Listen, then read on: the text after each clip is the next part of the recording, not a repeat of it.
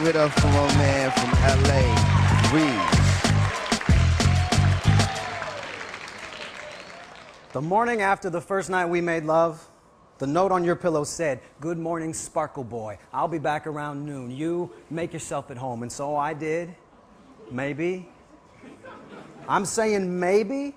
I put on your slippers, which were as comfortable as bunnies because they were bunnies, and then shuffled across my new favorite hardwood floor to the bathroom where maybe I took a bubble bath, which is not something I can do at my place because, frankly, my tub is way too skanky to ever sit my bare ass down in. And then maybe I got so caught up in the romance of the suds, I started quoting old Latin poetry from my college days, like "Fusere quondam tibi candidi dies," you know, "Verily the gods do favor me this morning, motherfucker!" And then maybe I played with myself, but it's not what you're thinking. I'm saying possibly. I just sort of stuck my hand up from the water for some reason and started going like, you know, like,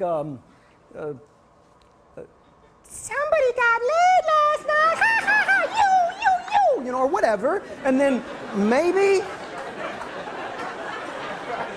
I played with myself. And it's exactly what you're thinking, but if I did, it was only to put the mental motion picture of our naked night together on replay and replay and replay. So touching myself was just like TiVo in a way. And yes, you know, I was still wet when I borrowed your bathrobe. And yes, I scared the birds away from your balcony with my antics, dancing full blast to your old Prince CDs. But please, let's keep that my little secret, because nothing is as private as a solitary dance, unless maybe it's standing in front of a full-length mirror in a borrowed pair of bunny slippers, slipping off a bathrobe, and then wishing to a light bulb that my name or my game or my whatever were bigger, wondering what kind of woman wants this skinny kid for a warrior. And so I made for you a kite, enormous, out of coat hangers, brown paper bags, and the masking tape from that drawer in your kitchen. And I hung it in the hallway where you couldn't hardly miss it. And I tagged that kite with my words. I wrote, "Just so you know, my weird mind wanders and my brave heart breaks.